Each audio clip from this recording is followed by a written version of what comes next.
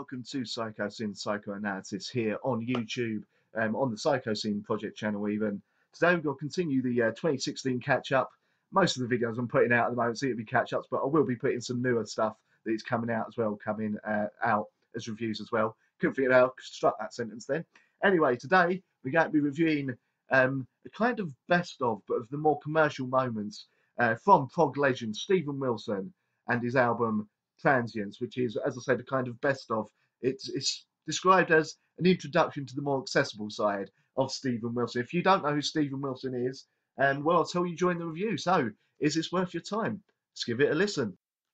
Transience is the newest release from Steven Wilson. Now, those of you in the know and the British underground will know him as the lead singer for progressive metal heavyweights, progressive rock, heavyweights, the one and only Porcupine Tree.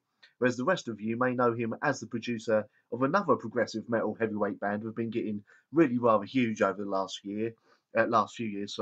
Opeth. He's been the producer on a few of their recent albums.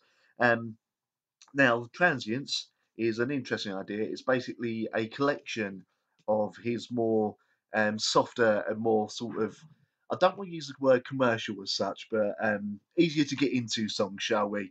There's a fair few edits of longer songs on here.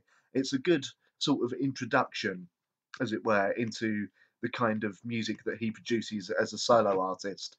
He's still doing Porcupine Tree at the same time, but this is purely of his, I think it's now 4 solo albums, a few cuts from that. And this is absolutely superb. I couldn't think of a better way to get people into his solo work.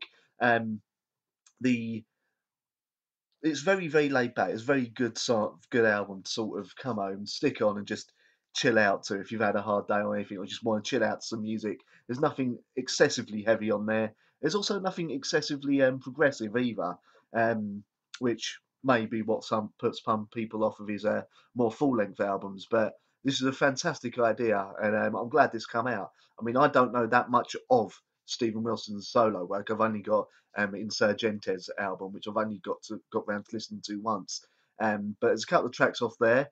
But the standouts of this of the original material for me: A Hand Cannot Erase, Deformed to Form a Star, Insurgentes itself, and Significant Other. But I'll probably say the whole album is pretty much a highlight.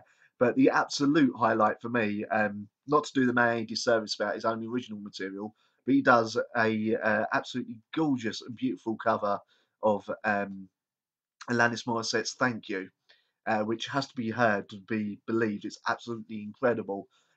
So yeah, this is well worth picking up. You've never heard Steven Wilson before. It's a good primer, and if you feel after you've listened to this you want to hear more of him and prepare for something that has longer songs and a bit more progressive, then yeah, this is a good place to start. It's called Transience. It's by Steven Wilson, and it's out on K-Scope Records now, and it gets a 5 out of 5 from me. There's not one bad moment on this best of collection.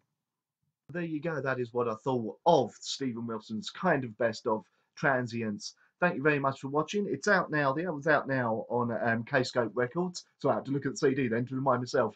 Thank you very much for watching. Feel free to like, share, and subscribe. Also, feel free to check out my Patreon. Thank you very much for watching. Also, check out my friend Drop Dead Bunny's channel. The link is up there in the corner. Thank you for watching, and I'll see you next time. I turn to face it all. Sun will burn my